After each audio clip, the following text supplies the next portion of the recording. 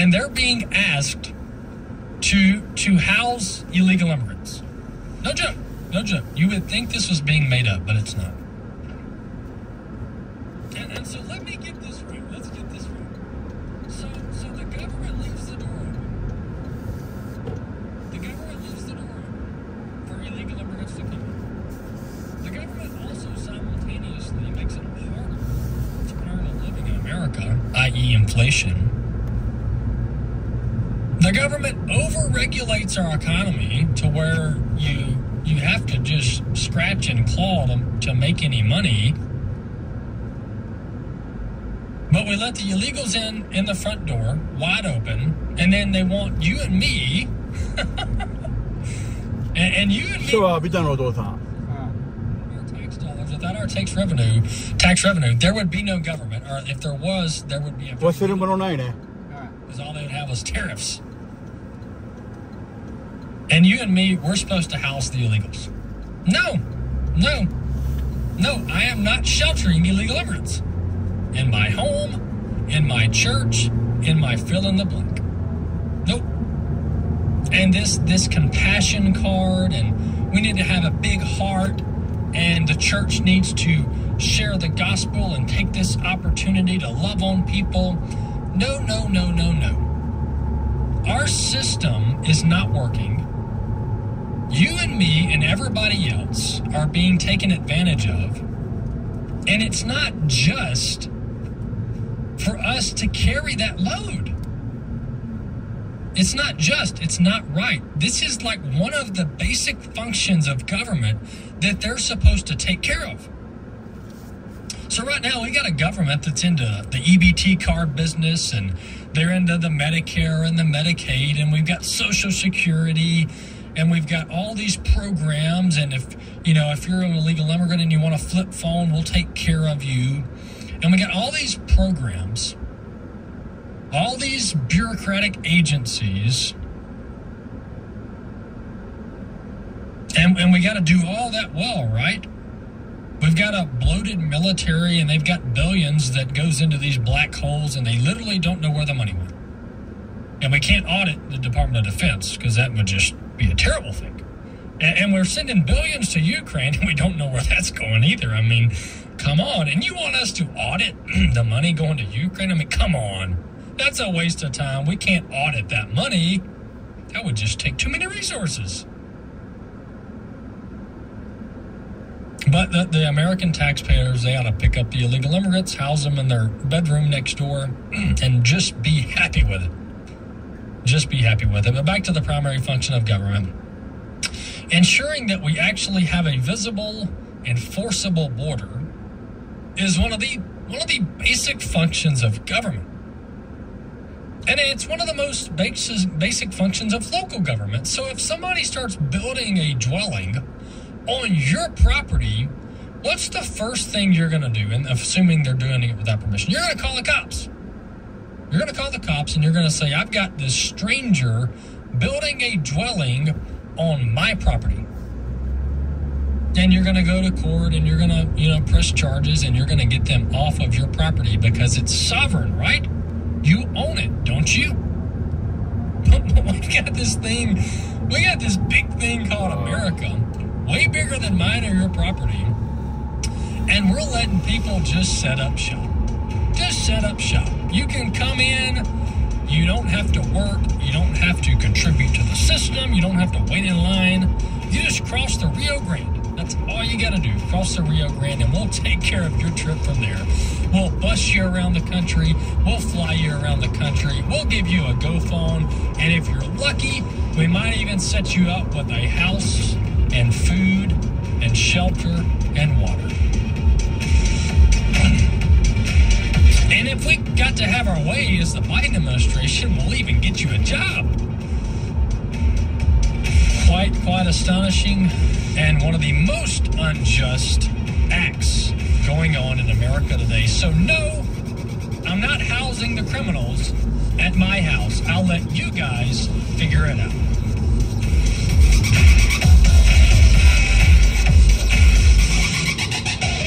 Righteousness exalts a nation, but sin is a disgrace to any people. My name is Abraham Hamilton III, and this is the Hamilton Minute. The prophet Isaiah diagnosed the condition of the rebellious nation of Judah prior to its conquest and exile by Nebuchadnezzar in chapter 59 of his book. He explained that Judah's transgression separated the nation from Yahweh. Due to Judah's sinfulness, truth had fallen in the streets. The consequences for their rejection of truth was that lawlessness abounded. Similarly, truth has been rejected in our nation. Abundant lawlessness is the consequence for a nation that has turned away from the Lord. Repentance is what is needed in our nation, starting in the church. Righteousness is what exalts a nation. Listen each weekday from 5 to 6 p.m. Central for the Hamilton Corner with Abraham Hamilton III, Public Policy Analyst for the American Family Association. This is Raising Godly Girls Minute with Patty Garibay of American Heritage Girls. In today's cultural climate, the question of how Christians should educate children has garnered time in the spotlight. It's an important decision. Out of all the choices Christians have in educating their most valuable gift, their children, from public school to private Christian education to homeschooling, how do you weigh out priorities in your girl's education? No matter which school lane you choose, as a believer, it's important to consider multiple layers, like cultivating a lifelong integrated faith, access to developmental resources according to her needs, a safe cultural environment in her school, just to name a few. It's also okay to begin her education in one lane and change to another as her needs change. Above all, the same God who guides you will also walk with your girl, no matter where and how she's educated. We are all called to raise up the next generation of Christian leaders. Learn more about empowering girls at raisinggodlygirls.com. Hey friends, it's Jessica Peck, Dr. Nurse Mama, as your 1-minute parenting coach. Teens are navigating a swift current of cultural change. Chances are they will voice an opinion that is misguided. You can respond in 3 ways. 1, ignore it and shut the conversation down. 2, respond impulsively from a place of emotion, lecturing and not listening.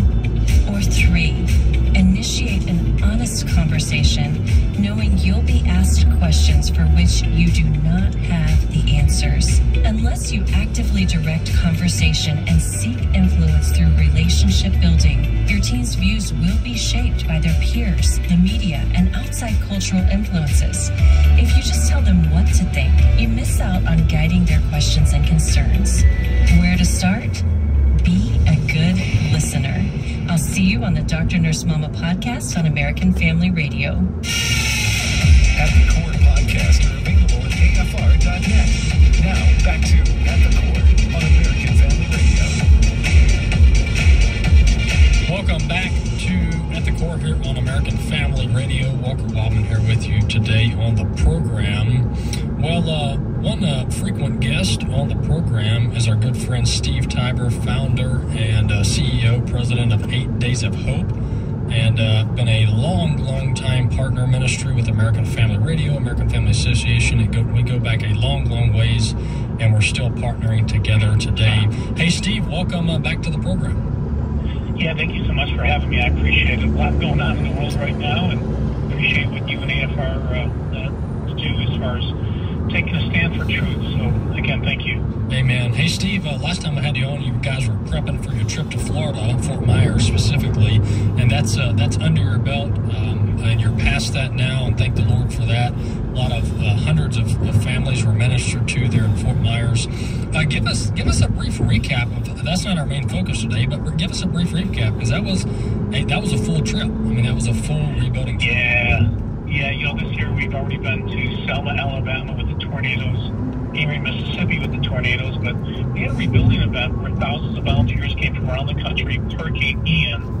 In the aftermath, roughly a year later, we are in Fort Myers, and you're right, we were able to just love and serve hundreds of families, and it was an amazing time of fellowship. We got to just see so many people take huge steps forward in being able to live in their homes, enjoy their homes. And so it was a unique trip, but you're right. We've got some other things going on right now as well. This movie Sound of Freedom, which I absolutely hate that the movie needed to be made, but so thankful that the church has opened his eyes to realize that this problem is real. trafficking is real. So we've been helping out with natural disasters and in the aftermath of, some people say, human disasters, but so thankful that we can be a light to those who've been rescued. So, yeah, we're quite busy right now. Well, Steve, you guys have been doing this for a couple of years now. I mean, by the way, let's jump into the Safe House Ministry, which you got. That's a whole arm of your ministry. But you guys have been doing this for a couple, if not several years. Give us the time frame here.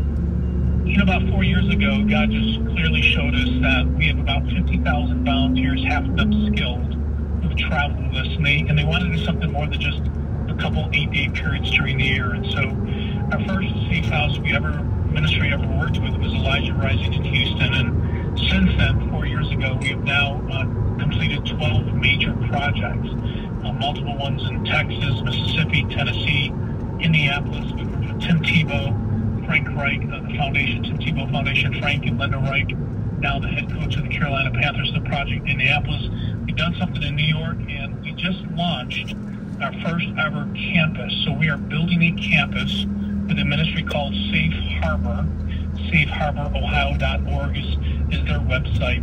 And we are constructing 11 buildings on this 30 acres of beautiful land that was donated to the ministries, so we can provide a safe place for children who've been rescued from trafficking. And this will be the largest campus when it's done in full. It will be the largest campus in the country, and kids will be able to get emotional, physical, and spiritual support. And I say the word kid, and as soon as I mention the word kid, something shoots up my spine, that we're talking about children who, to no fault of their own, have been trafficked. And so Sound of Freedom has brought a lot of attention to the need, and now the church, I think, is starting to realize that this is real.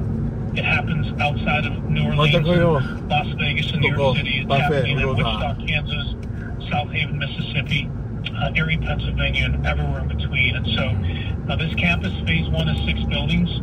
They'll have 3 cottages, a school, a chapel, an administration building. But when this campus is done, this $6.5 million campus, it'll open up in early 2024. Children from around the country will come here to get the help they need. Steve, one of the most compelling and heart-wrenching radio spots that I've heard, at least from your ministry, is the one where you talk about, the number of tens of thousands, if not hundreds of thousands, of animal shelters in America, but the lack of enough shelters for women and children that are getting out of this, getting rescued out of this child and human trafficking travesty. There's got to be, you guys are providing a huge need here, but there's got to be a need, otherwise you guys wouldn't be in it. I mean, what is the need like out there? Is there just tons of places for people to go for this type of rescue and recovery, or is this something that still needs to be invested in? Yeah, unfortunately, Walker, that isn't the case. When you listen to that spot, it mentions about 600 safe places for someone to go to rest their head at night and get a good night's sleep, knowing that they're safe. Now, some of those safe places don't offer emotional, physical, and spiritual support. It's just a place they can go to bed at night for 3, 5, 10 days, get some food, and then refocus on what's next.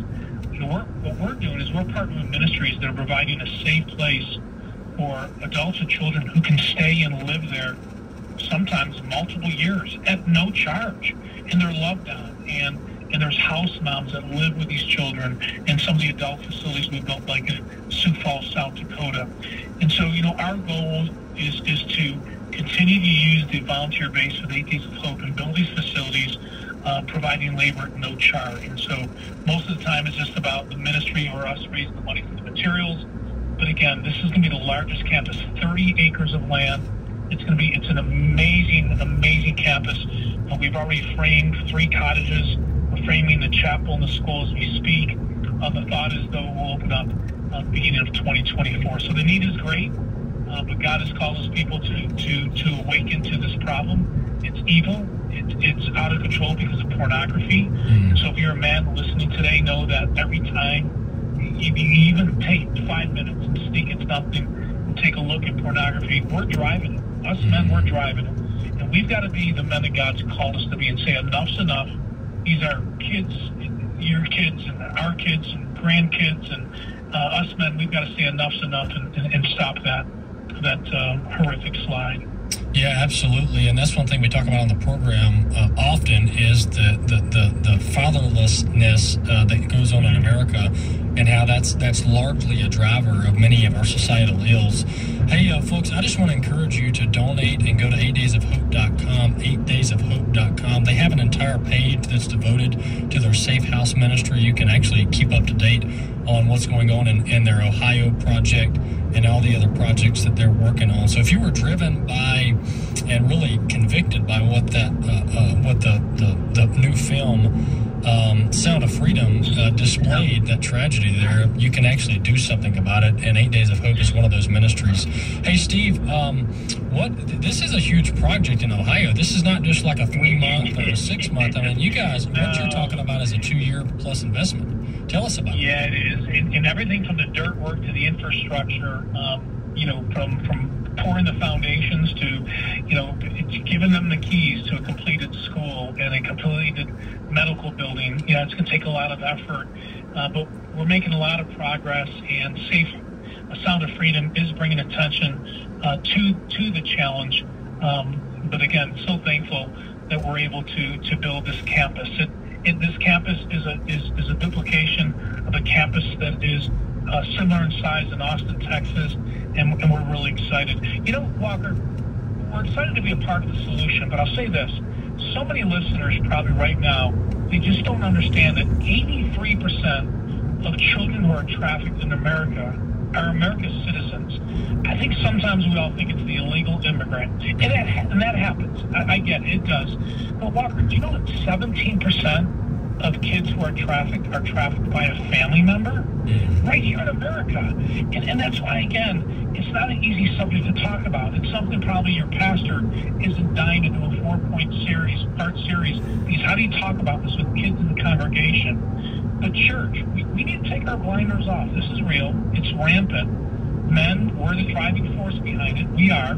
There is no customers for pornography. If no one went to a massage parlor, we didn't, attend a strip joint, in your city, this would end.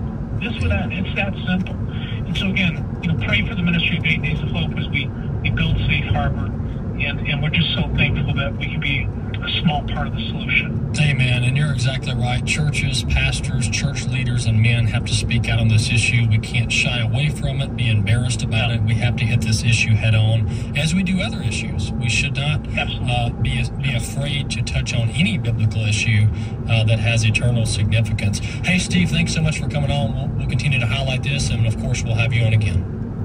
Thank you, brother. Appreciate you. Have a great day. All right. Thanks, Steve. That's Steve Tiber, founder and CEO of 8daysofhope.com, 8daysofhope.com. And they got their start. Steve and his dad got their start actually around Hurricane Katrina back in 05 and 06. And then the Lord has just prospered the ministry now. And Steve is heading it up. They've got multiple arms, multiple divisions, and one of those divisions is the Safe House Ministry, and they're building safe houses year-round all around the country. The main project they're working on now is there in Ohio, but you can go to their website, 8daysofhope.com, and check it out, and of course support their work, not only through prayer, not only through volunteering, but also through your financial support. The passage I was talking about earlier was actually out of 1 Timothy, before we had Steve on in the first segment. I was talking about providing first and primarily for your loved ones, for your family, for those within your near proximity. And then, of course, once you've done that, God calls us to bless others and provide for others as well, specifically widows and orphans is what the biblical mandate is for the church and for church leadership. But 1 Timothy 5:8 says, but if anyone does not provide for his relatives, and especially for the members of his household, he has denied the faith and is worse than an unbeliever. So that principle there, you can extrapolate that and apply it to what's going on in our nation. And we're neglecting as a nation, as a society, as a culture, the very ones that we're supposed to be investing in and caring for and providing for. And then we're going out and skipping over the ones that the Bible has commanded us to take care of, and we're caring for people that have broken the law and have disrespected our nation and our laws and our Constitution. We got it completely backwards. But when you look at Scripture, there's also another passage that talks about the days in which men will call right wrong and wrong right.